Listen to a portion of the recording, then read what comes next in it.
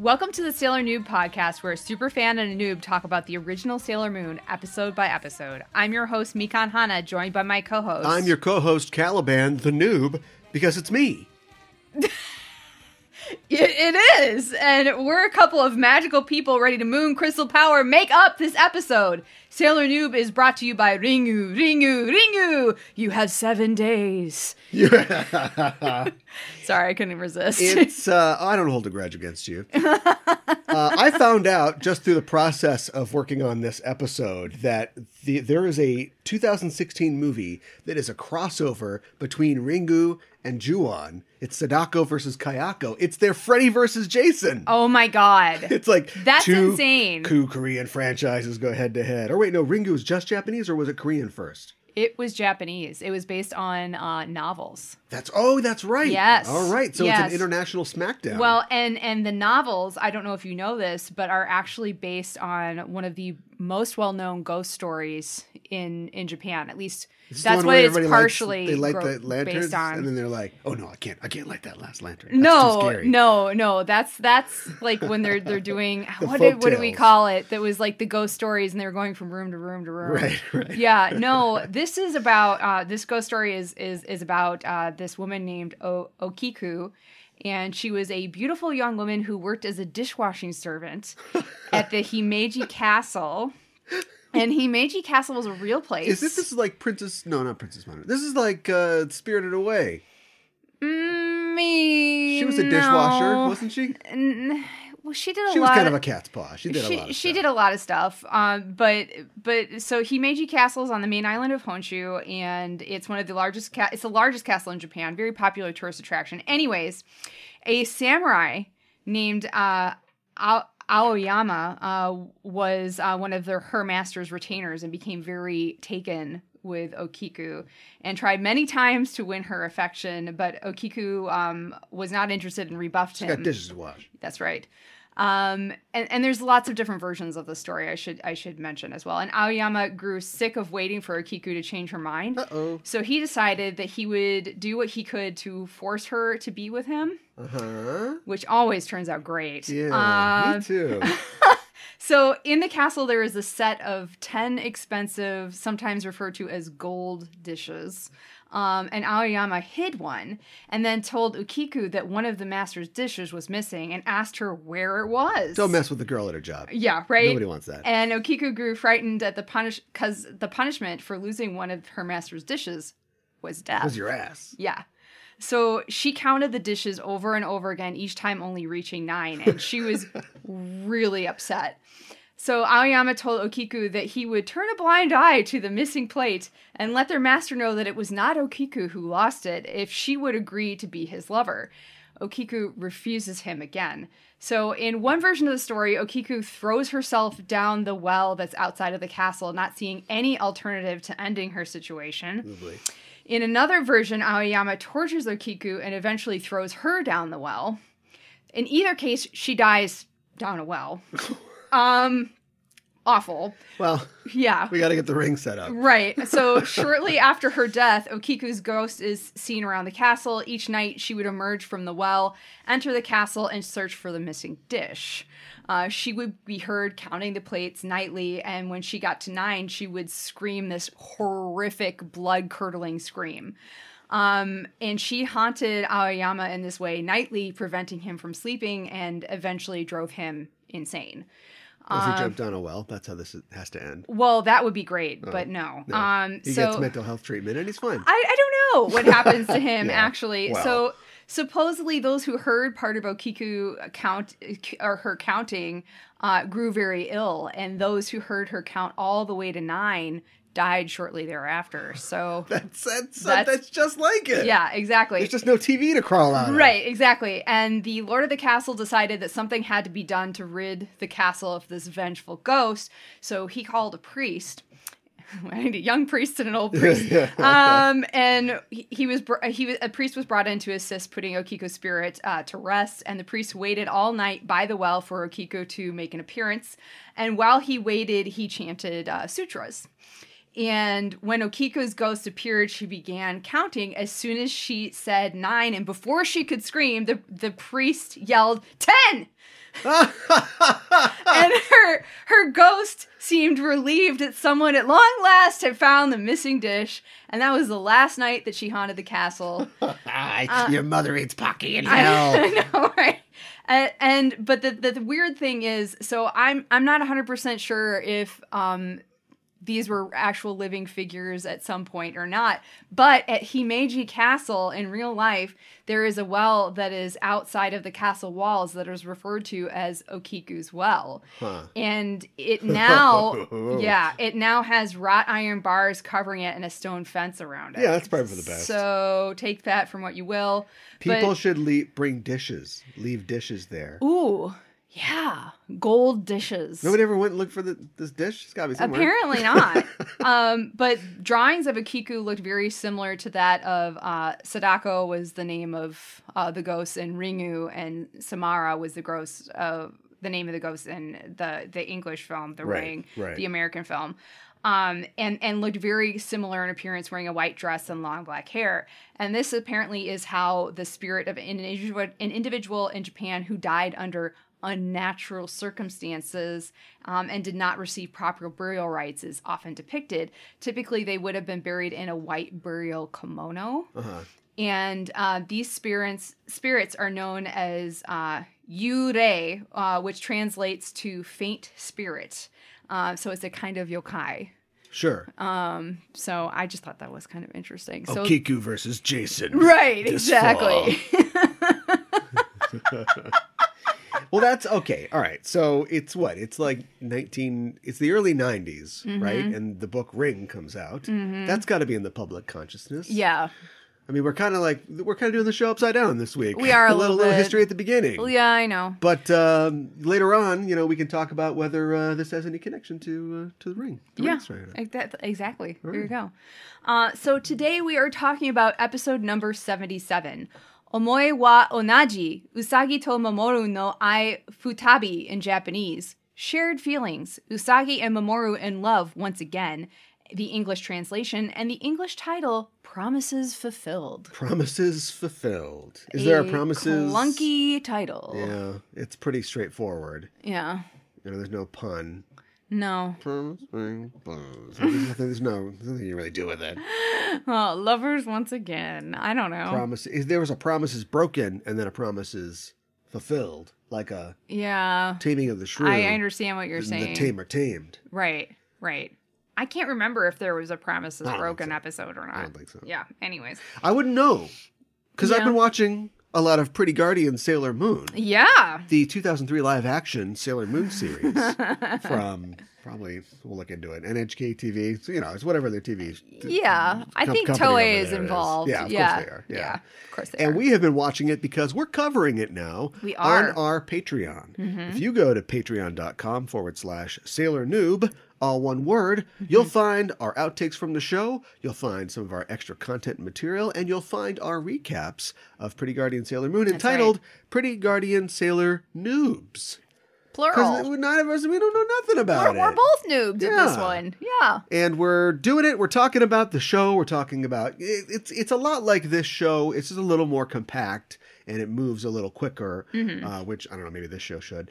But, and we talk about, kind of the real life things. One of the reasons that I'm excited about it is because this obviously is a cartoon look at the 90s teen culture of Japan. Yeah, and basically just making a show for kids. You have to kind of elide over some things and just kind of do kids really like ice cream and friendship bracelets this much? Everybody likes ice cream. Well, that's true. All right. Thank you very much. But what about like the drinking the juice? Remember chugging the juice? And we're like, is that a thing? Chugging the juice? I don't know if chugging the juice is a thing. Oh, she had the love potion? Yeah. Is that what you're talking about? But the reason I like this is because you can't fake a lot of this. Sure, there's goofy stuff, but a lot of this is like actual Japanese teenagers in the mid 2000s. Right. We've already hit a really just a beautiful b-ball scene where the girls go do the 3-girl weave and a bunch of toughs, some street toughs. Yeah. And getting to see, like, real deal, real life Japanese life for kids at that time is just really cool. It is really neat. That's one of the things that we do and we talk about, and we little trick. You think we'd start with number 1, but what comes before 1? 0. Blame the Arabs. Blame Arab scientists Oh who invented 0 for this. So yeah, we actually start with number 0. So if you want to join us on that journey, check us out at patreon.com/Sailor Noob. Become a member of the show and join us on this newbie journey. You will believe that a stuffed cat can talk. Without further ado, Cal, would you like to give us a synopsis of this episode of Sailor Moon? There's going to be a lot of feels. There's some feels happening. Yeah. And we're not talking about the hair care product for men. We're open for sponsorships. We open on a clock because it's about time. Time's up. Right, Okiku? Yeah. It's 9:30 and Usagi is late for class. If she gets expelled, she'll never get into a good superhero college. She'll have to get her superhero GED. Yeah, no kidding. Does she need college if she's going to be a superhero? Let's talk about this. What does she want to do with herself? We don't really know. I mean, honestly, she's 14. She can't be 14 still. That's insane. She's 14. Anyway, she's 14 somehow. They battle 2 monsters a day for 75 weeks. Mm-hmm. And what does she want to do? We don't really know. That's fair. Yeah. I think you can. She doesn't even have a dream. Like Monako, not really in this, but Monako. At least in the manga, she wants to be an idol. Pop star. Yeah. And I think Makoto's just surviving at this point. She's a survivor. Well, I mean, I don't. And then there is actually a section within the manga that's reflected in Crystal. The manga. That talks when we about cover Crystal, we'll talk about it. It talks about the Senshi's dreams, but it doesn't talk about Usagi's Well, we know she wants to dreams. get married. Oh, that's her plan. She just get married and. Well, that's part of Makoto's plan. No, Usagi. Oh, Usagi. Okay. Mamoru, who's independently wealthy. Yeah, right. So no problem. Right. It's a good thing that it was a Lamborghini his parents died in. Okay. Wow. She's running at top speed, and we get an Usagi POV shot in perspective as she's racing down this hallway. And I kind of figure she's not going to make it into the classroom because, as we all know, no more Haruna Sensei. Yeah, right. R.I.P. Yeah. Recess in peace. And oh, my goodness. I'm right. Just as she reaches her classroom, she runs into something unexpected. Umino! Yeah. No one could have guessed that she'd run into him. Mostly because we haven't seen him in a few months. We haven't. She slams into Umino at top speed, sending them both sprawling. His glasses have fallen off, and he's looking around for them on the floor like Velma. Mm-hmm. Yeah. Naru is also there, and she's like, "Jeez, are you okay?" Usagi notices that the homeroom class isn't there, and Umino says that Miss Haruna is not here today, or ever. Yeah. So sure, okay, that's how we're going to do it. What? Brian's on his way. Family. Yeah, I know. So they've got study hall for first period. A stroke of luck for Usagi. Although she thinks to herself, I could have had another bowl of rice. I know. It's important to be on time. Naru says, give it back to me, Umino. It's not finished. And she's talking about a promise ring, which is what she calls a friendship bracelet for some strange reason. Yeah. I assume we're going to talk about this later. Yeah, we will. So we'll let it slide for now. Usagi hears Puramas ringu and gets it confused with Puarasengu. Yeah. Which, is pro wrestling. So we see a quick fantasy of Naru and Umino facing off in the squared circle. And Naru gives Umino a German suplex. I know. It's in reaction to this vision, Usagi says, ecchi, or kinky. Yeah, ecchi means kinky. And Umino and Naru are like, no, this is not good. Yeah, right. Not that. Get that image on your head. Naru shows Usagi some more promise rings. And yeah, they're friendship bracelets. She says, you weave them while you make your wish, and you wear them on your wrist or your ankle. When they fall off, your wish comes true. Mm-hmm. So hot right now. Uh-huh. Promise rings.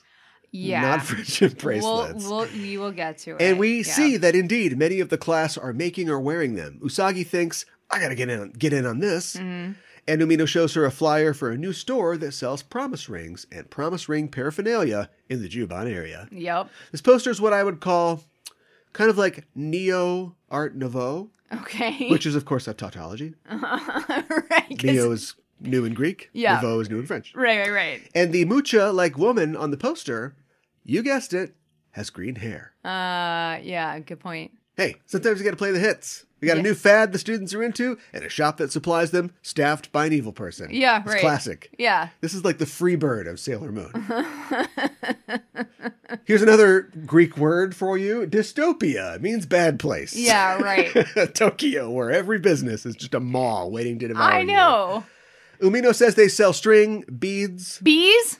Beads. Oh. Which the word for beads in Japanese is beads, I guess. Beadzu. Yeah. Okay, sure. Yeah, right. And they offer free classes. Naru says if you give one to your boyfriend, you'll be together forever. So I guess this Umino Naru thing is still going. Apparently, yes. Namino is their couple name. Aww. Usagi has a flashback to Mamoru telling her to get lost.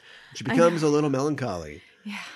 I thought she'd immediately try to make a bracelet for Mamoru, but she's got to think this over. And she does, as she walks home and she runs into Ami and Makoto. They say, hey, why do you look so down? You can talk to us. But she says, it's okay. Don't worry about it. Hey, did you hear about the new promise ring store? And they're like, you mean the friendship bracelet store? And as she's saying this, Mamoru walks by. They run into Mamoru. Yeah. And she thinks, my wish came true. Yeah. Screw these rings. It's Momo. And she promptly trips and falls on her face. I know. Mamoru sees this, and we see the pain in his eyes that he wants to help her. Yeah. But he just keeps walking. Yeah, I know. Usagi, in near tears, says, I've been trying to figure out, why don't you like me anymore? Tell me why. Mamoru says, it's just me being selfish. Please forgive me. Yeah. And he walks away, leaving Usagi crying on the sidewalk. One note. Ami and Mako are right there. I know. Come on, friends, get in his face or something. He's dissing your girl. I know. Punch his head off, Makoto. We cut to another time and place. It looks like deep space, but there are floating spheres in the void. So you know what I'm going to call it? What? Spaceballs. Oh, okay. I should have guessed that. What's the matter, Colonel Sanders? Chicken? Whoa. Floating in the Spaceballs void is a platform with columns and kind of like half a fountain with water pouring into a pool. It's kind of like Silver Millennium chic. It seems very familiar, like the design. Yeah. Aesthetic. There's also part of a tree. Let's not do that again. No more space trees. It's like a cherry blossom tree, and indeed some of the pink petals are kind of breezing about the place. And standing at a small table is Esmeraude, laughing. As she does. Enter laughing. Yeah, right, exactly. She says, our great Prince Demando poured bright red wine over this beautiful crystal Tokyo. And as she says this, she holds aloft a glass of wine. Of course. And I'm going to fill this crowded Tokyo with dark power. She needs some henchmen. She's all alone in here talking to herself. Yeah, right. Just call forth your droid already. She does. Listen to this. Check this out. Yeah, right. I've been working on this for a while. She does her earring thing again and says the new Crystal Point is here. And we see a high-rise building in 20th century Tokyo. At the top of the building, under a purple sky, Esmeraude appears out of a dark portal. She whips her crystal hinge at the top of the building and summons her droid, Udering. Yeah. And, oh, here we go again. We will talk about the droid later. Yes. Esme tells her droid, Tokyo is crowded and suffocating. Collect that energy as quickly as possible. And the droid says, you got it! Ring! Ring? Yeah, she's just Is she a phone? repeating. No, I think so. So she can talk, right? She can say ring. But I know that. she can say other words. But she's repeating part of her name as they do. Yeah, it's old school. It's old school. This is classic. Yeah. This is give me 3 steps, mister. They don't all have to be Skinner songs. No, right. And she disappears, and Esme thinks, oh, Prince Demando, I'll be with you soon and bury my face in your arms. I know. And anyone looking up just saw a horny floating lady in a green dress. Or is it black? It's green. At the foot of the building are Usagi, Ami, and Mako. Yes. They say, oh, this building is called Misanga's Mansion. We will talk about it. Okay, and the Promise Ring store is here, and this is sure to work. Usagi's not so sure. Mako says, you know the secret to casting a spell? Let's see where this is going. She says, what's important is that you believe in it, and the power of your belief will bring you happiness. Yeah. Okay. Right. She goes on, I mean, I read that in a book. It's called The Secret. Uh-huh. No. Oh my God. But don't you think that the power of belief can cheer you up? And Usagi's like, yeah, let's do it. Inside, Ami gives Usagi a box with string and a manual for making the ring and says, here's all you need to make your ring. Get your boyfriend back. Right. Not you too, Ami. Come on.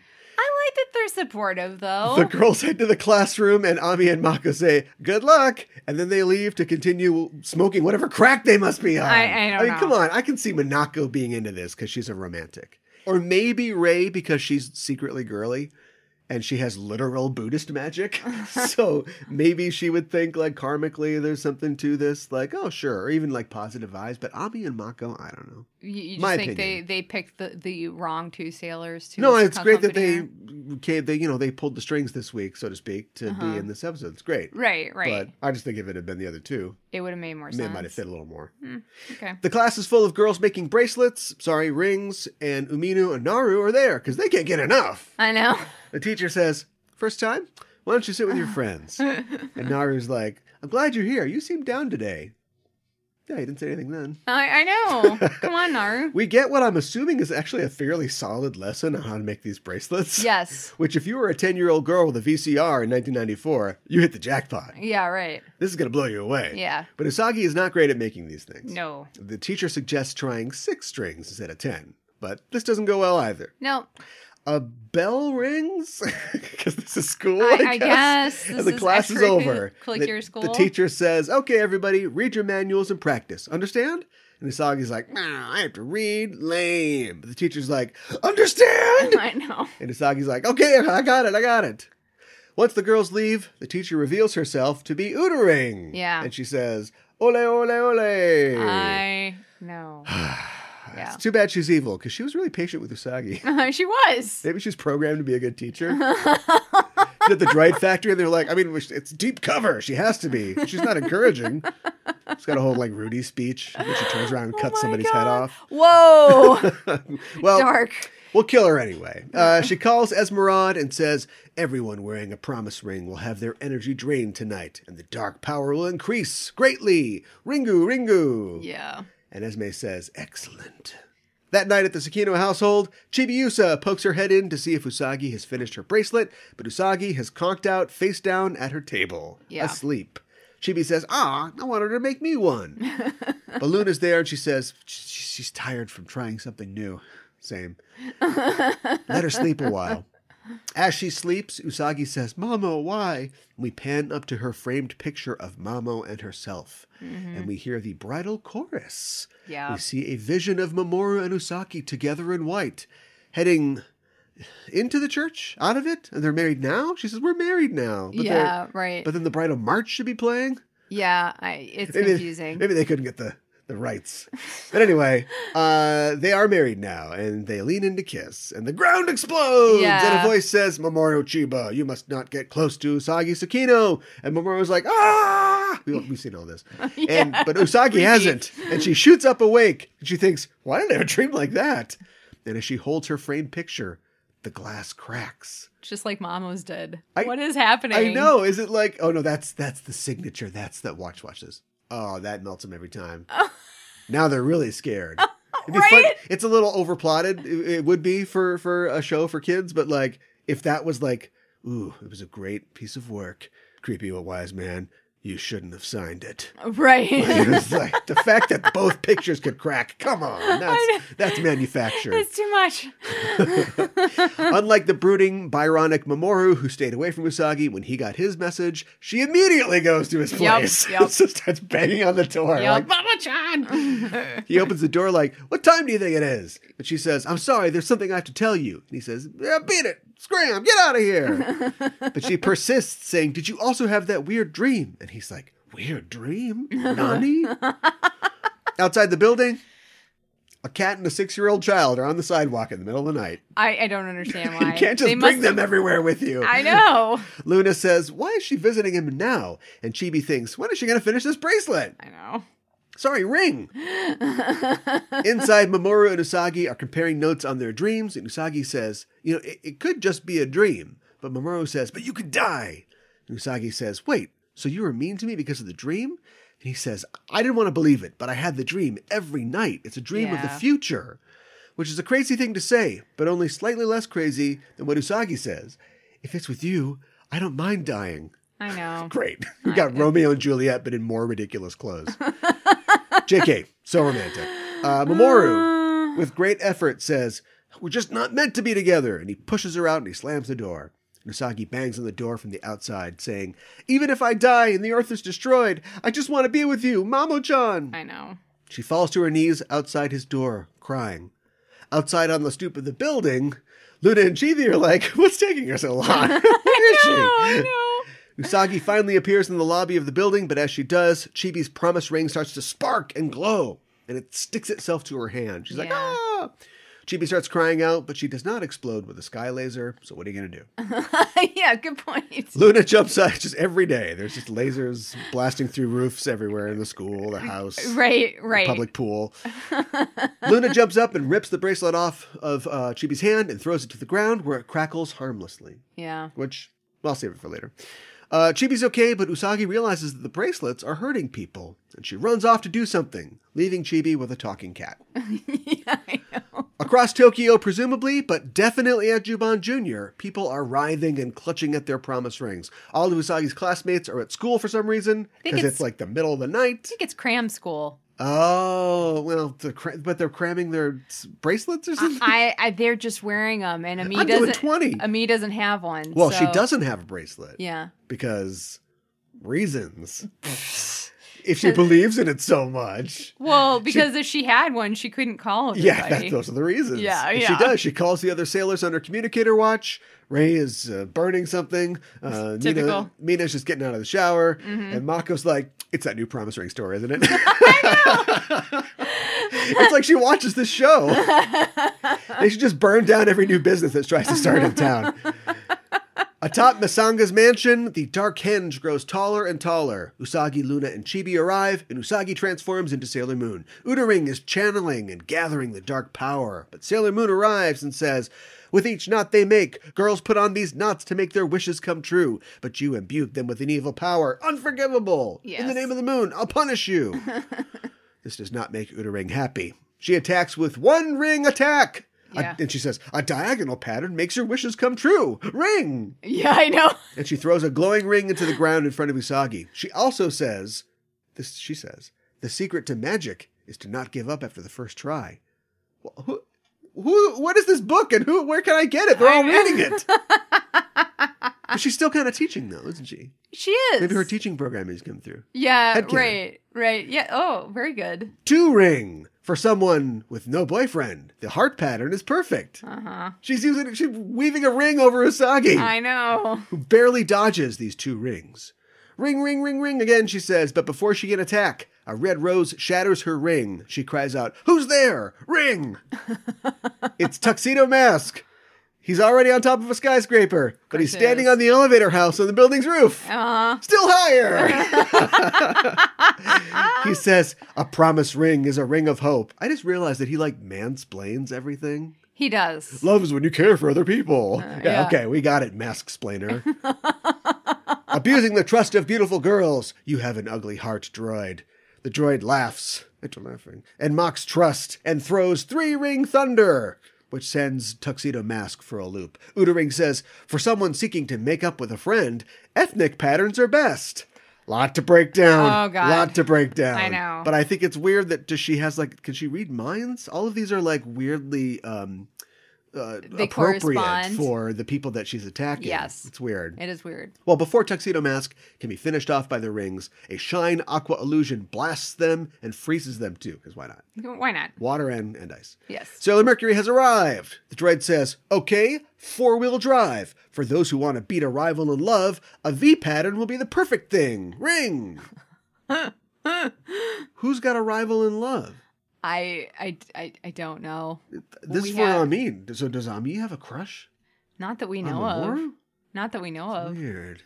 I don't think so. You got me straight tripping, Udaring. I don't. Ring. I think she's I'm trying wrong. to figure out what's going on. There's no rivals, not yet. No. Mercury and Moon are on the run from the ring attack, but a burning mandala destroys the rings. Okay, last resort. 5-ring pick. What? I have no idea. What ring pick? Ring pick? Ring toss? I don't. Pick a ring? Pick a ring? I think she's got it. A sparkling wide pressure and a love me chain destroy this attack. We don't even get a good look at it. It just immediately they destroy it. Yeah. So the other sailors have arrived. Udaring says, shoot! ring. Now Sailor Moon. An MPH and ootering is no more. Yep. R.I.P. Ootering. Ring in peace. Ringu. Ring out. All of the bracelet wearers are free and the dark hinge once again is destroyed. But Esmeraude appears in the sky above the building, laughing. Yeah. Enter flying. Yeah. And laughing. She says, "You impotent soldiers, listen up. The dark gate will soon open in Tokyo, and when it does, the evil Black Crystal's power will flood this place. Yes. Inundate. I said that before. Inundate. Then the silver crystal will turn evil." New lore. "And black, and the world will be destroyed by dark power." She disappears. Yeah. But her laughter rings for a long time after. Tuxedo Mask turns to Sailor Moon and says, "Protecting Tokyo and Crystal Tokyo is our duty." Maskplaining. "Whatever hardships stand in our way, we must continue. Let us continue to fight together. Sarabara." Yes. This whole time Usagi is like, is this like a double meaning? Is like fight together, like go out again? I This don't is the problem of understand. having secret identities. Yeah. Which aren't really that secret. They just have kind of personas, I guess they have to like. Yeah, Can I they just mean, whip they off their all know masks each and just- other. right, I know. Yeah, Yeah. yeah. She knows who he is at this point. Yeah.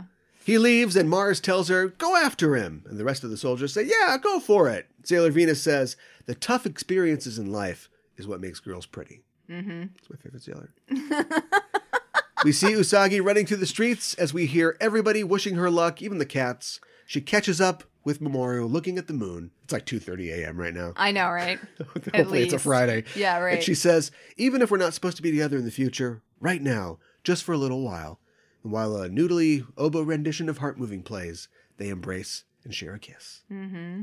This is it! Yes. This is youth! I know. I'm gonna sacrifice my life in the future to get some! No, it's more romantic than that.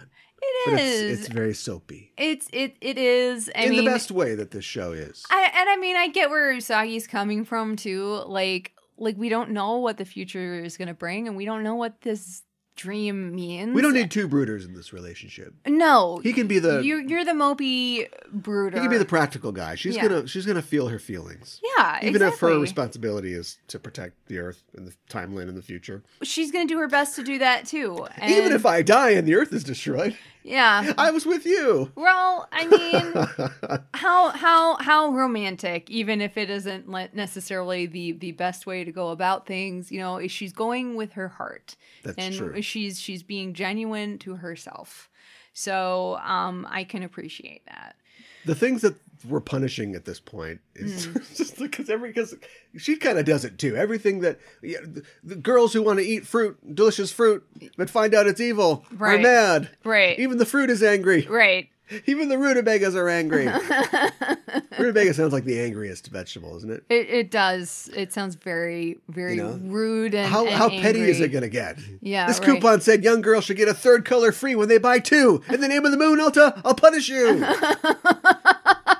It can be pretty petty. I mean, there's only so much like true evil they can fight. Yeah. And then it's just, killing ice cream robots. Capitalism. Yeah. Yeah, well, there you go. Comrade Moon. You just invented Comrade Moon. Oh my God. And one more thing, I know that we talked about the self-sufficiency of Japanese children, but this is getting a little crazy.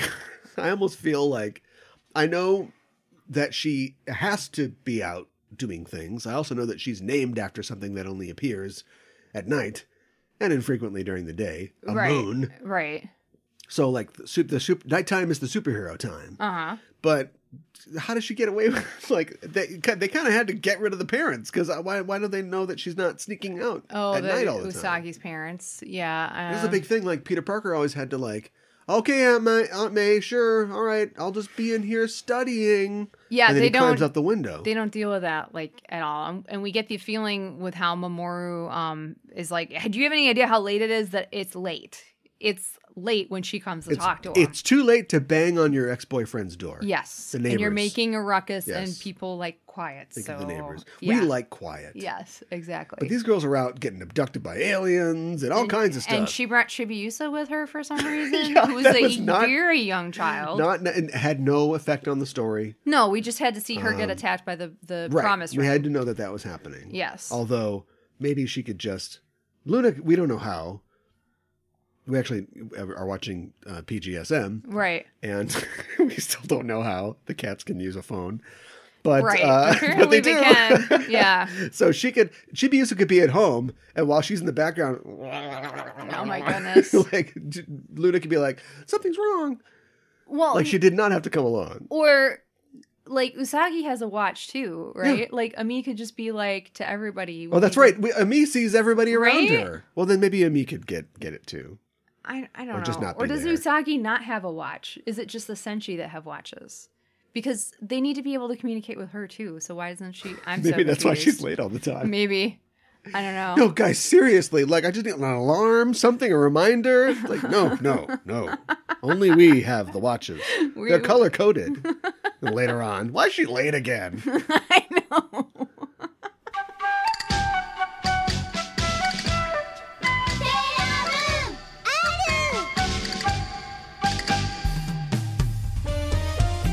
Backtracking is back for an all-new season. Hi, I'm Caliban. And I'm Gooey Fame. And we'd like to introduce you to Backtracking, the podcast that explores the real-world inspirations behind your favorite episodes of Star Trek. From historical events to classical literature to blockbuster films, we go where no pod has gone before to seek out the origins of classic Trek tales. Did you know, Gooey, that the TNG episode Too Short a Season was an allegory for the Iran-Contra affair? Yeah, only sweatier. Did you know that the Enterprise episode Regeneration was an homage to the John Carpenter film The Thing? Archer and T'Pol freezing to death over a bottle of whiskey would have been a controversial ending. As a dog lover, Archer would not like The Thing, I'm guessing. Oh my god, movie night is canceled. Join us every other Thursday for a journey back to the beginnings of the Trek universe. Backtracking is available wherever you get your podcasts. No, Porthos!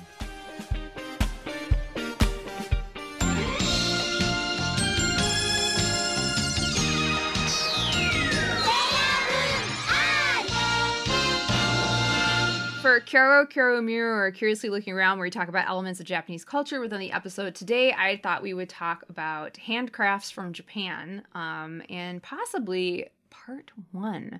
So maybe this is something that we can revisit. There's a lot of handcrafts from Well, Japan. I mean, it depends on like just things that you make with your hands, right? Sure. That are crafts or arts.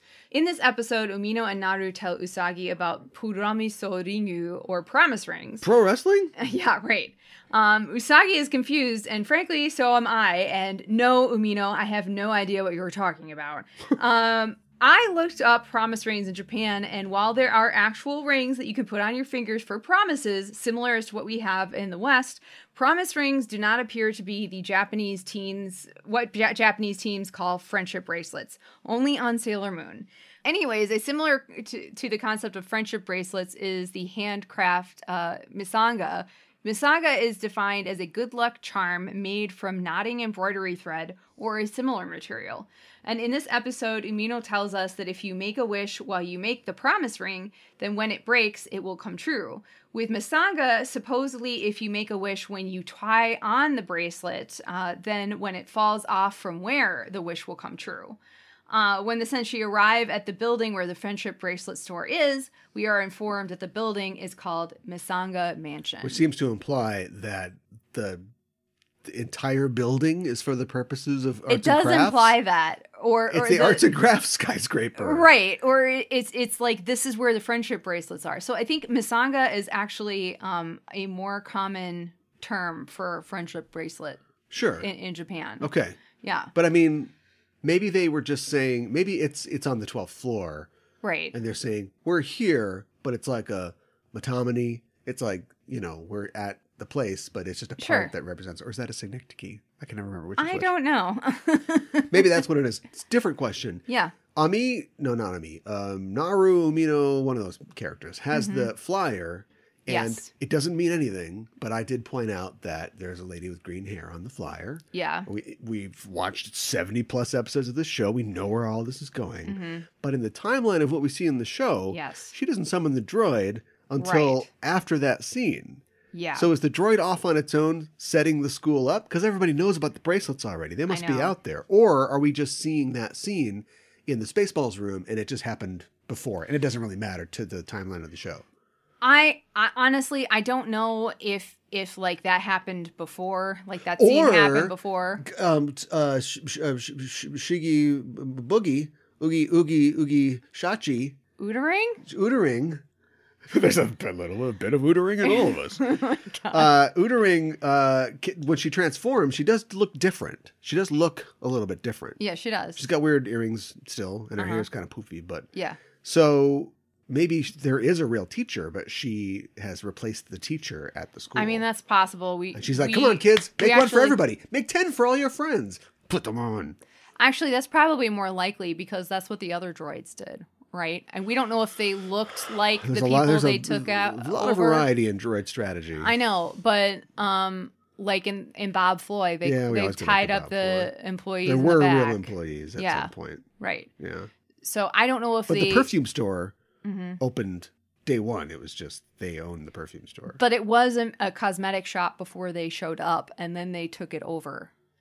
So it wasn't like an empty storefront, and then it became a cosmetic shop. Wasn't it though? Because no. Berthier like walks out of it. She's like, "Oh, this is going to be a great day for selling cosmetics." Oh, I thought it was opening, like their grand opening. Well, it is their grand opening, but I think it already was a cosmetic store. What do you call a grand opening? Okay, all right, okay, fine, all right. I don't know. They weren't down at City Hall like pulling permits to like build this cosmetic store. Okay. There's a lot of, let's just say, we'll agree, there are a lot of scenes that we don't see. There are a ton we don't see. So I don't know if like... Esmeraude's arguing with contractors. Right. What do you mean it's going to cost me $60,000? Yeah, right, exactly. Like, so I don't know if like the person with the green hair is supposed to be Esmeraude or if it's just a, This is an episode for me of a lot of headcanon. Yeah. And I'm going to say it is. All right. Sounds good.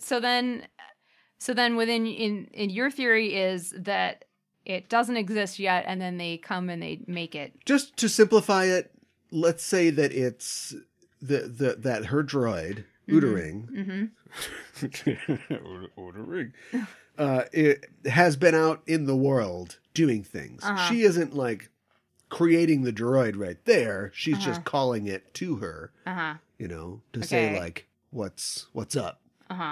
Because she's sent it out before. Okay. I guess that you have to kind of stretch for that. Yeah. What's the least stretchy way to explain it?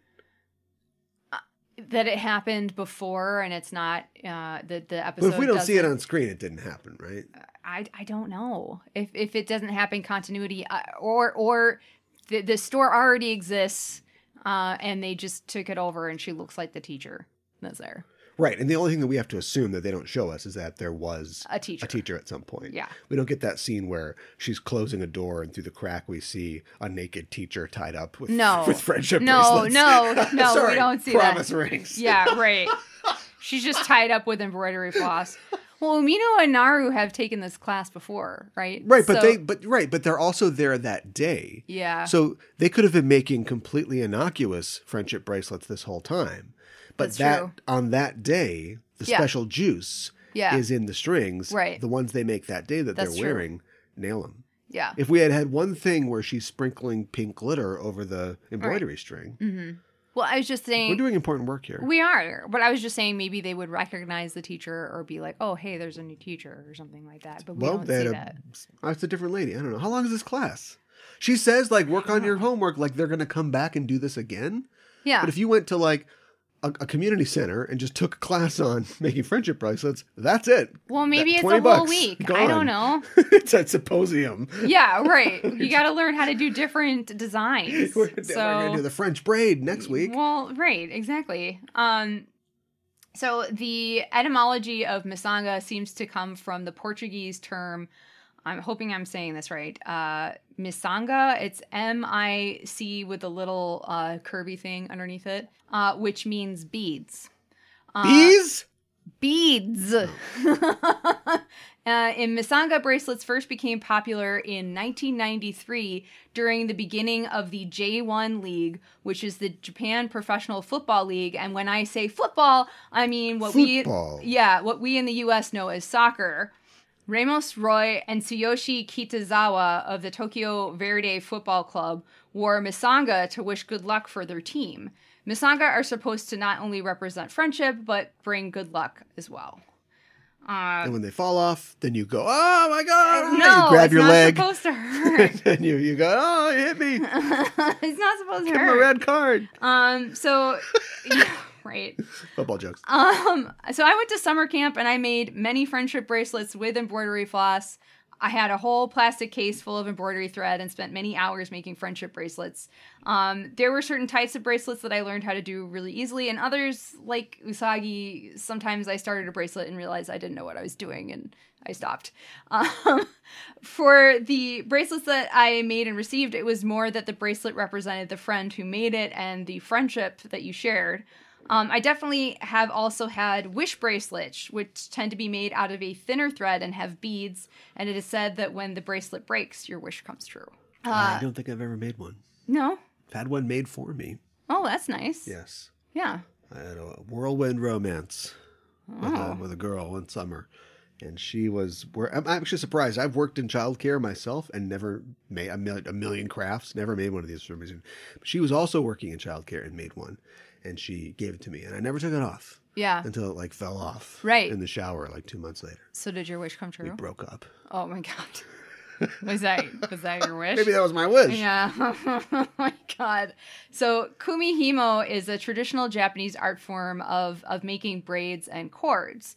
Kumihimo literally means gathered threads, and kumihimo are made by interlacing reels of yarn, commonly silk, with the use of traditional specialized looms, either marudai, which literally means round stand, or a takadai, which means high stand.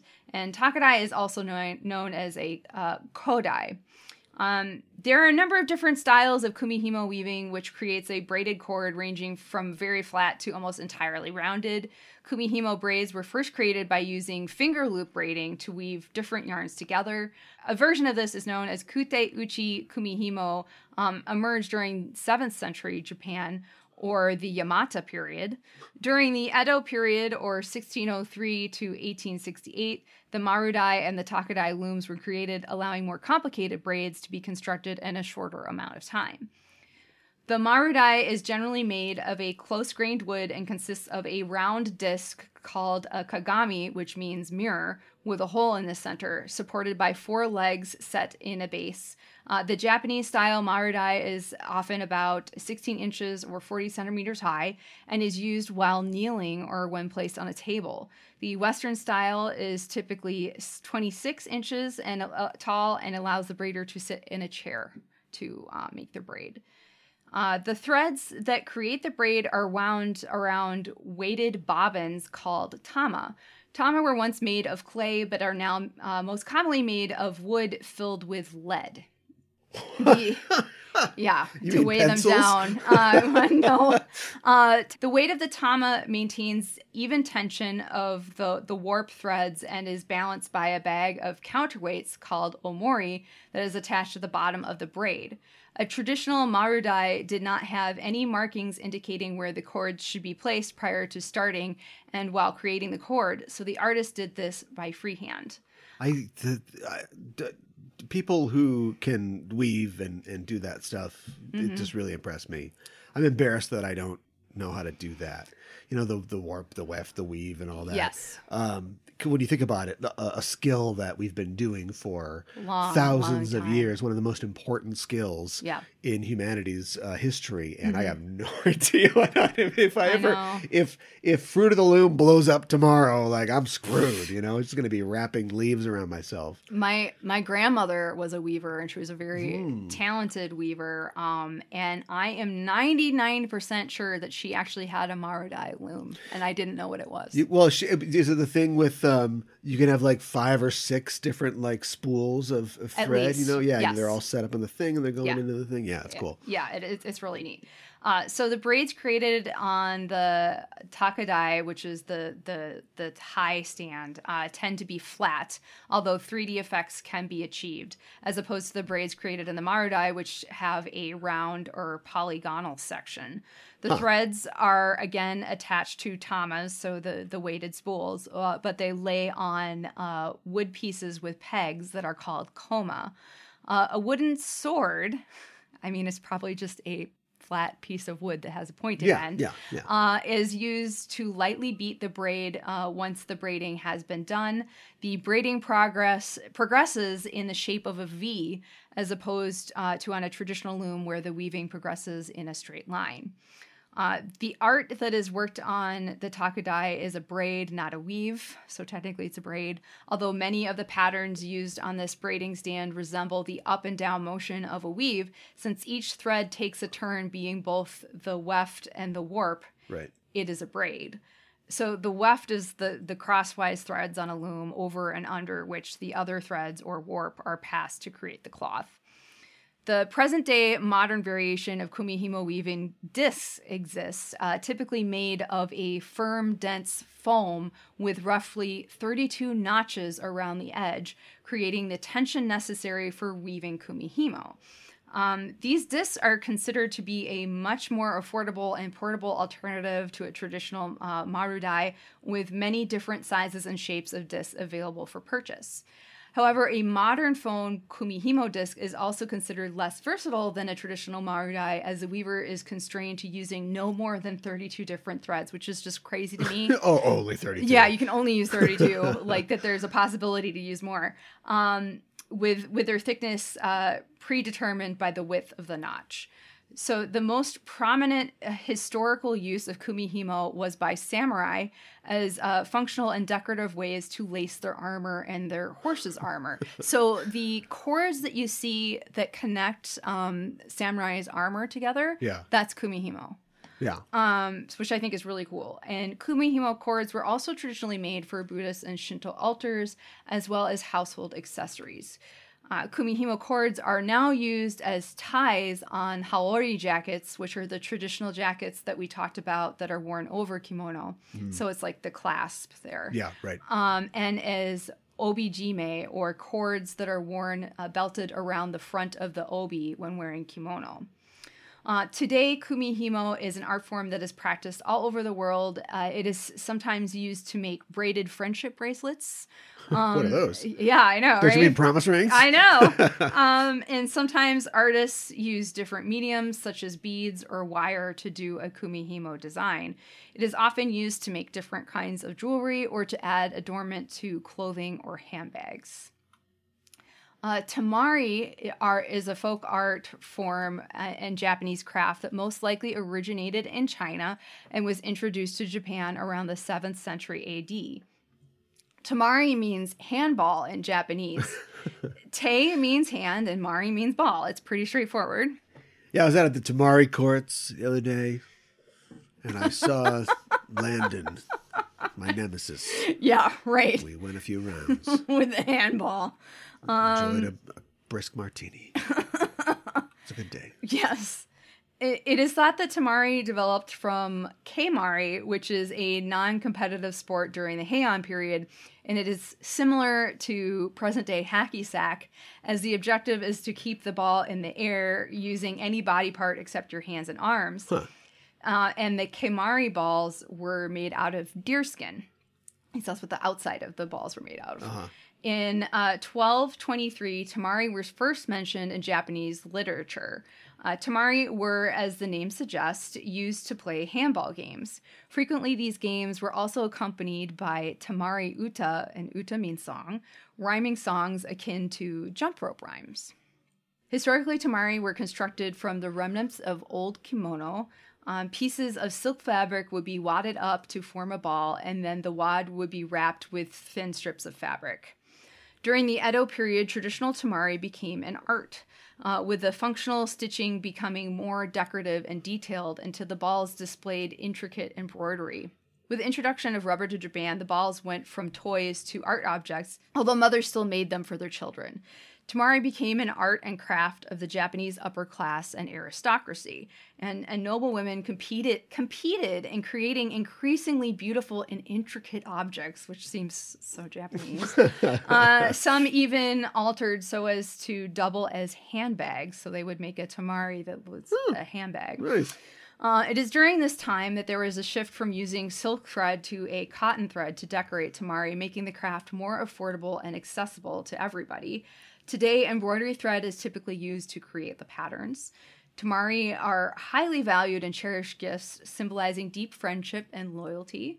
Also, the brilliant colors and threads used are symbolic of wishing the recipient a brilliant and happy life. Traditionally, becoming a craftsman in Japan was a tedious process. Becoming a temari artist in Japan today requires specific training, and one must be tested on one's skills and technique before being acknowledged as a crafter of temari. Ooh. Traditionally, temari are often given to children from their parents on New Year's Day. There is a lot of mention in my research of temari specifically being gifts from mothers to daughters. Inside the tightly wrapped layers of each ball, the mother would have placed a small piece of paper with a goodwill wish for her child. The child would never be told what their wish their mother had made while making the ball. So it's kind of like a nice wish that you're just never going to know what it is, but it's just there, and the ball reminds you of it. Alternately, some balls contained noisemakers consisting of rice grains or bells to add to the play value. It is said that traditional temari were wrapped so tightly they would bounce. Until rubber put them out of business. Yeah. All temari are made according to some specific method of construction that involves dividing the mari into a number of sections through the use of temporarily placed pins and permanently placed threads. Traditionally, temari patterns were typically flower or animal motifs. One of the most common patterns that is still used today is the chrysanthemum pattern, which looks like a chrysanthemum flower. Sure.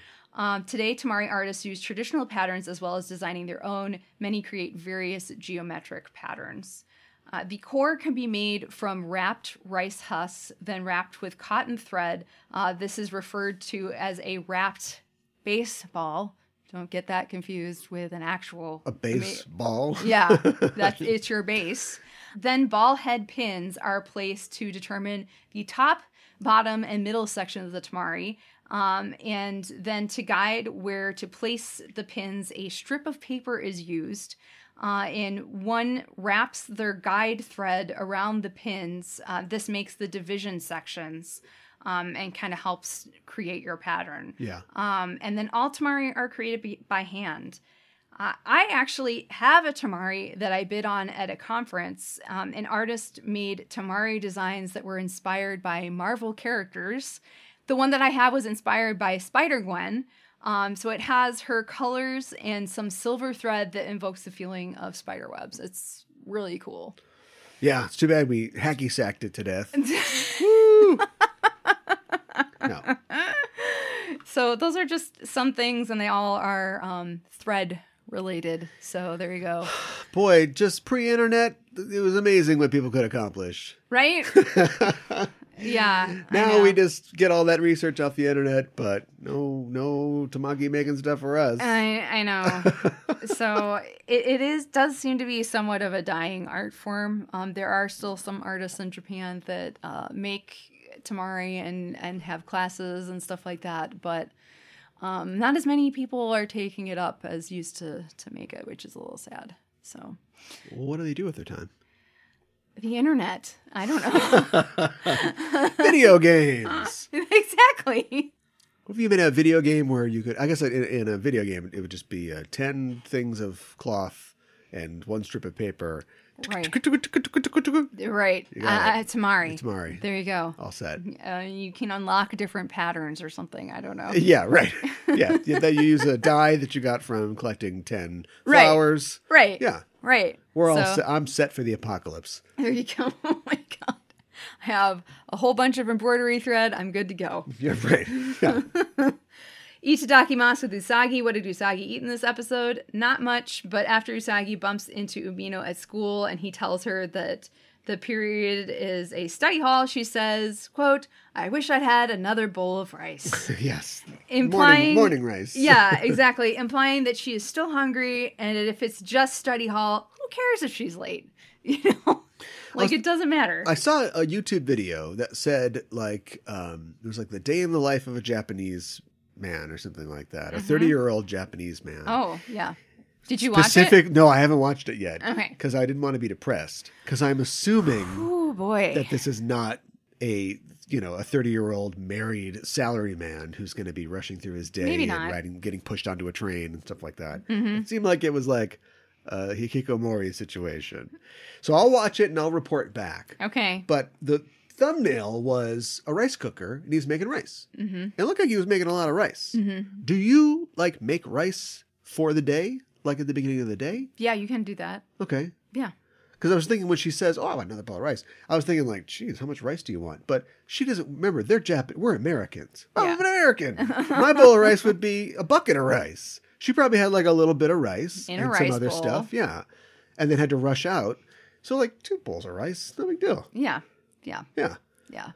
It might be. They do a lot of running. A I don't know why the little cats extra. are always on them like getting fat because all they do is just run. They from, run around. from energy rings and Yeah. ninjas that are throwing knives at them. And, Right. Yeah. Running is their most common form of transportation. That's basically, that's their defense. That's how they get around. transport themselves. Yeah. They go after their erstwhile boyfriends. Yeah. I mean, if they had something that like literally transported them from one place to place, then maybe I'd be worried. But Sailor teleport. there you go. They start abusing the sailor teleport. Oh my God, that would be so bad. They're like, we need more power because they're real big. Come on, you guys. We're out That's of so power. sad. They would have to all use it though, right? Because they have to be all together to use it. Right. So they So would they're have to all- all be abusing the power Yeah. of the sailor They're teleport. all, not fitting into their costumes together. Right. That's really sad. Okay, now we're doing the Luna bit. Yeah. Let's get out of this. So villain gauge, we rate a baddie 1 to 5 dark stars, 5 being the most wicked. The droid in this episode is named Udaring, which is pronounced Udaringu in Japanese. Her name consists of the words ude, which means arm, and ringu, which means ring in Japanese. This refers to the bracelets she wears and those she helps others make, the promise rings. I don't know why. I guess Uda Ringu sounds cooler than whatever. I'm not sure what the word for bracelet is in Japanese, but like I guess it sounds cooler in some way. Like it's an arm ring. Right. Like to me, arm ring sounds strange. Like an Yeah. arm band, okay? Yeah. Or a brace or something. And she has like arm and she wears the bracelets herself. Yeah, she does. She's got them on her ankles and her wrists. Yes. Yeah, maybe there's some other onomatopoeia or language thing that we're not getting. Yeah. Although Udaring is a funny sounding name. It is funny. Udaring. So when I was looking it up, there was a site that suggested it sounds like wedding ring. I don't agree with that. Huh. I don't think that udaringu sounds like wedding ringu. I don't think it really sounds like it. No. But maybe that's just me. Somehow we got pro wrestling. Pro wrestling. Well, promisu ringu sounds. Yeah. I guess I could kind of see that, but yeah. This is where they're like, loan words. Stupid English. Stupid English. I love it. Yeah, right. Well, she what is, a droid. Yeah, she's What a droid. talker. Yeah. And if you're going to teach classes, I guess you need to be able to say more than variations on your name. You know, her human form, it's fine. Yeah. No problem. Right. Let's talk about the droid form. Yeah. This Should is we something that talk about her design here? Well, this is something that we seem to run into a lot. And maybe we need to just like tackle the issue itself and then not ever bring it up again. Unless we have to. But, maybe from time to time. But it's the idea of, wearing clothes and stuff from a culture that's Other not your own. cultures. Yeah. And if you set aside, in the world of this universe, these are robots, right? Yes. They are just robots. Yes. If you set aside that they're robots, if they were actually ethnic people, we don't got a problem. Mm-hmm. But how do you combine that? If she summons like Chief Robo Joseph and he's a robot constructed to look like a Native American, Yeah. he's not a person. Is that okay? Right. I don't know. That's the reality of this show. Yes. Westworld does it every day. All they do is just build people who are Native Americans, Yeah, right? I know. The problem is that in this show, the droid is just pen and ink made by real humans in Japan. Yeah. Who have little to no familiarity with the cultures that they are copying, or as we say now, appropriating. Yeah. So, is it accurate? Are they being respectful? What are they trying to say? Yeah. We don't know. They probably don't know. I'm not sure They're know. just overworked animators. Yeah. We talk about fashion on this show from time to time, It's kind of like when a fashion designer says, "Oh, I'm going to make a squaw dress. We'll put a big feathery headdress on the model." Bad idea. Like, we know that's not cool. Yeah. But it still happens. It does still happen.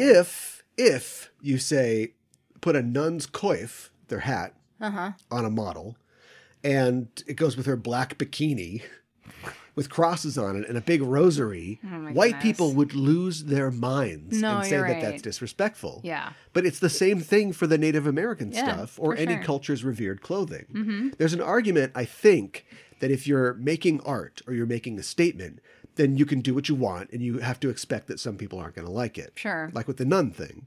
But when it comes to minorities and marginalized people and what they hold sacred, I think you really need to think twice before you start doing whatever you want. I do too. There's an artist locally where we live who fancies himself something of a folk artist for the people in our area. He's a white guy. We live in a fairly diverse area. And a while ago, he put on a show of quote unquote native art where he did a bunch of paintings and drawings in a Native American style, telling Native American stories. Yeah. Here, it was in the style. Here are the quotes. And people got mad. A lot of Native groups were like, hey, these aren't your stories to tell. Right. They mean more to us. There's Native artists that are telling these stories, and you're just trying to horn in on this. Your take isn't as important as the people who have lived these stories. Right. Then there's Scaffold. Oh, God. Don't even get me started on that. Scaffold, Walker Art Center, Sculpture Garden. Just search for that. Maybe you'll find the article that I wrote about it. Who knows?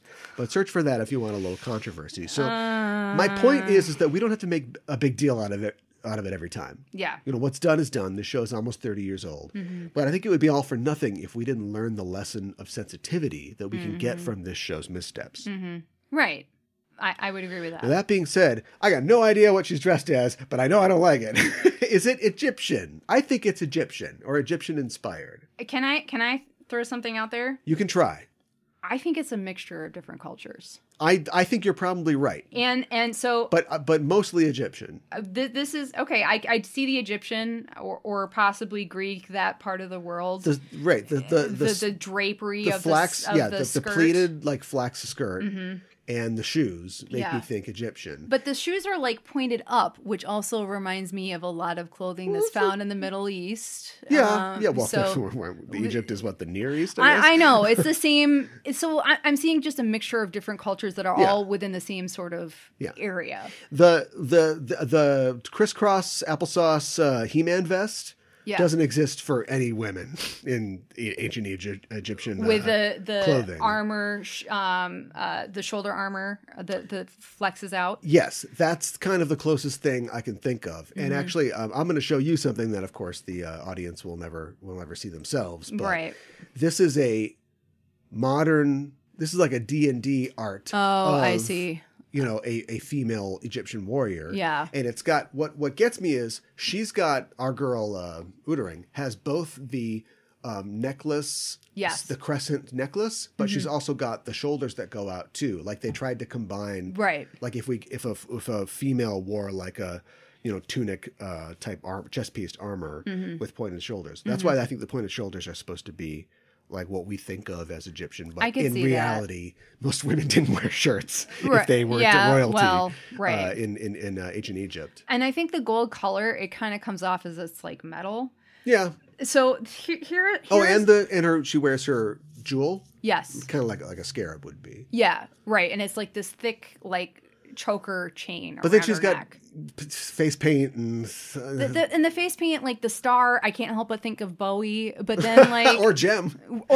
This droid is truly outrageous. Right, and then there's like 2 lines on her chin, and then like 1 line against her other eye, and that just makes me think of Native American face paint. So I'm just really not sure. It's almost like, once again, the show's always ahead of us, even when it's trying to piss us off. Because last week we, tried to put our foot down, and the show comes back like, oh, do you like this? Oh! And then she says... all they're missing here is Irish and a big hood for an Eskimo. Right. Inuit. And she says Olay. Yeah, she says Which is Olay. Spanish. Yeah, I don't know. So this episode aired in Japan in 1993, and when she does the 5 ring behind her, it looks like the Olympic insignia. It does, doesn't it? So the Olympics were in Barcelona, Spain in 1992. Barcelona.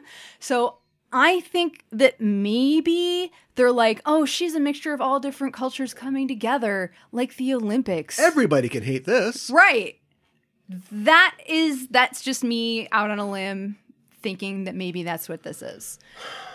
Otherwise, I can't pinpoint. Then she should one have a exactly. baseball cap and Yeah. on top of a Russian fur hat, you know? I know. Or maybe a Russian fur hat with a bill and a snapback. Oh, there you go. Like a baseball cap. Yeah, right. If you're gonna don't leave us questioning. If you're gonna do a thing, make sure we know the thing was done. I know, right? And I looked up her design document, and I thought maybe there'd be some notes. Some notes? There aren't. No. There aren't really. That doesn't really surprise me. Yeah.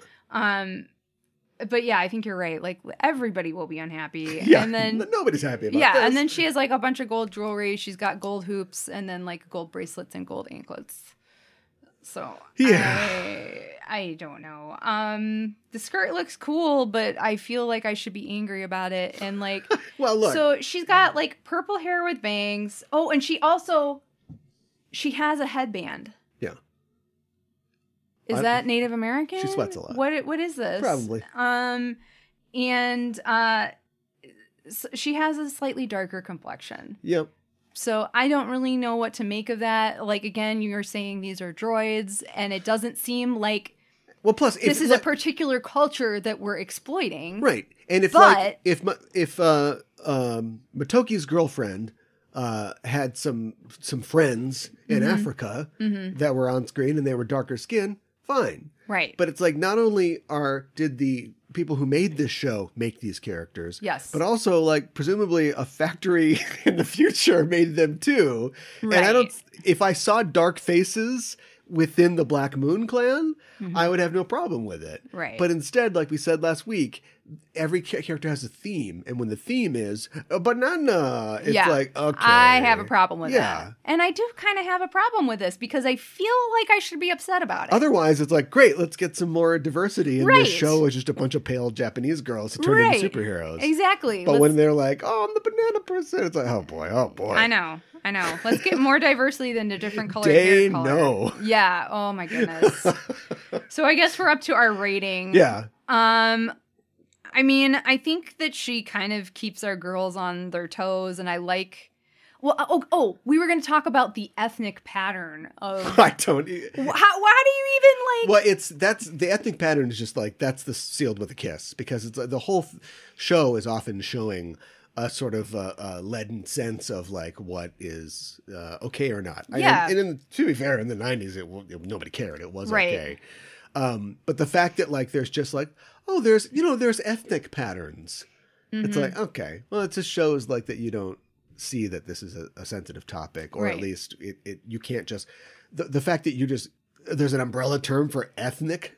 Right. What does that mean? Right. I'm not entirely sure what that means. I think it would mean black in America, but maybe it means Ainu in Japan. I don't know. Yeah. It might. I mean, friendship bracelets, you go back to a lot of different cultures, but one of the you can trace them back to a lot of different cultures is what I meant. And like there's variations within Native American cultures and in places in South America. Yeah, Achilles and Patroclus had them, and he had his on his ankle, and when he got hit, that was it. Right, exactly. Bad luck, I guess. They go back a ways. Yeah, in the garden, come true. Adam and Eve were like, "Oh, well, let's bracelets. Have an ethnic pattern on this." Oh my goodness, we're not wearing clothes, but let's make bracelets. Okay, give me a rating. So, I mean, like she kind of keeps them on their toes, and I like that she is still giving out patterns for the most part, except for the ethnic pattern thing, and that like there are different ones for different things. I think that's really clever. I think she says a lot of interesting things, like impudent little brat. This is what happens to anyone who gets in our way, and Ringu.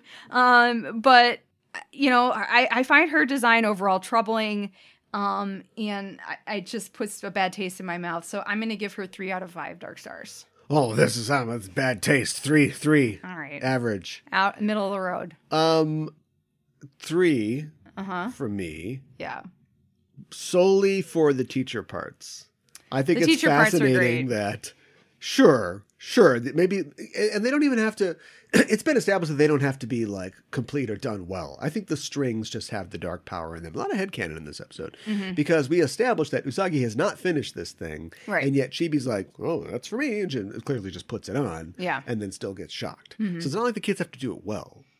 Yes. But she's in there in this class for some reason trying to get them to do it well. And I don't know if it's like just an evil point of pride. Oh, that's a good point. Or if they're more effective. Maybe if it had been competently weaved, sorry Usagi, or woven, it would have been unremovable by a cat. Maybe. So I don't know. Who knows? But the very fact that it gave me just endless minutes of headcanoning and just trying to think about different aspects of it is good enough to raise it from the 2 it probably should have been to a 3. All right. And I'll give it a 3. We have no Sakura Sensei or Haruna Sensei. Her first name is something with Sakura. Haruna Sensei in this episode, so we have a different sensei who happens to be Udaring. But I know. Yeah. I would have liked some Haruna Sensei as well. But anyways. That dish is off the menu. Yeah, right, exactly. For our segment, Sabu or Dabu, where we talk about the most interesting differences between the sub and the dub. In the dub, the droid Udaring is renamed Regalia, most likely due to the fact that her rings at one point look like the Olympic rings. That's just me headcanoning Another it. huge stretch. Yeah, I know. In the dub, the scene at the very beginning where Usagi bumps into Umino and the following conversation with Umino and Naru is cut. My guess is they didn't know how to get out of her saying that it was kinky or something like that. Yeah. Is my guess. In the dub, well, it's just like, which is just like, that's weird. Yeah, right. Oh, it's not that weird. Right. Done. Yeah. In the dub, a clip of Esmeraude floating in the air was cut. I'm not sure. My guess is it's the first time we see her floating in the air where she summons Udaring. I don't know. Somebody just flying in the air. They thought maybe kids would. I don't know why they cut she's it. sort of like, hugging herself. She's kind of having a moment. She's I guess. Like, oh, Prince Demando. Yeah, maybe that's why it was cut. I don't know. Right. As the people below her are like, what? I know. And then one little bit of trivia.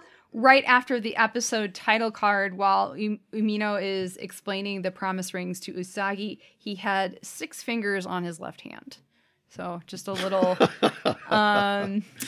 mistake Hello. there. Yeah. My name is Indigo Montoya.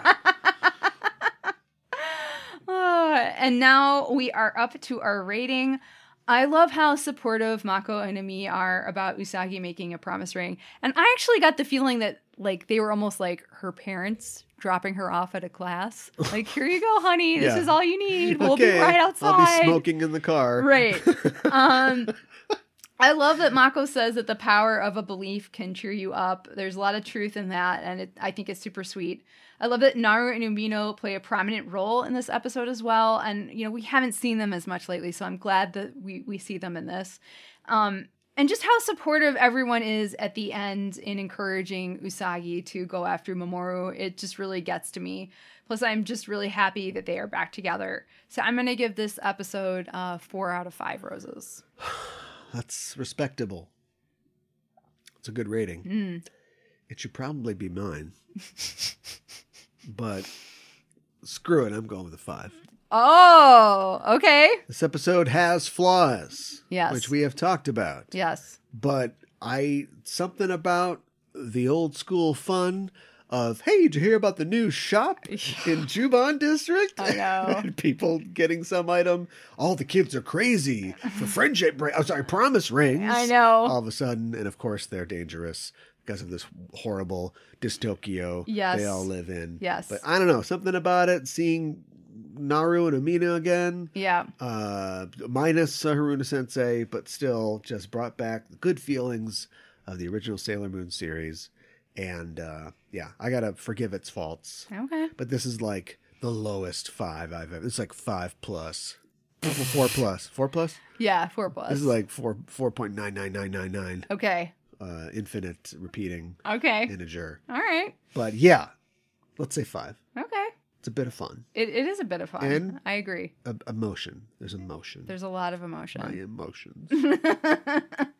My English title is Usagi and Mamoru's Joy, Mended Hearts. Nice. Nice. Yeah. That could be the title. That's what I was going for. Yeah. Yeah. You nailed it. Well, how about you? My Deke title is With This Ring, I Thee Dead. Oh my goodness. Next episode, we are talking about episode number 78. Vinasu Minako no Naso Daisodo in Japanese. Venus Minako's Nurse Mayhem, the English translation, and the English title, No Thanks, Nurse Venus. Goodbye, nurse. Well, Yes. Venus episode. Yes. Have to hear about Alan. Yeah. Oh boy. Hopefully not. Hopefully not. Hopefully we can get the nurse to freeze that off like a wart. Get rid of that. Get rid of that love sickness. Yeah. We don't need it. All these girls are in love with, well, not all of them, but there's a frightening high number that are in love with men that are older than they are. Yeah, and who are unattainable in some way. Yeah. It's not great. We've had a couple episodes about it where I mean, Minako now that Amino is unavailable, maybe like Somebody Mako's pining like, after Amino. yes, he reminds me of my sensei's Oh, weird my God. spiral eyes. That's weird. Let's hope not. Oh, he wears shrimp on his hands like my old My senpai. God, no. Can I say I like that Naru is going for somebody who's like her own age and like a genuinely nice person. So I mean, nothing against Nephrite, but you know. Yeah. But they don't have Sundays. No, they don't. They don't. That's too much for her. Yeah. He's like, let's go have Sunday. She's like, I can't date a parfait ever I can't again. have a Sunday on Friday. I know. Or whatever it was. Well, that's our show for this week, and the Name of the Moon will be punishing you next week with another episode of Sailor Noob. Peace!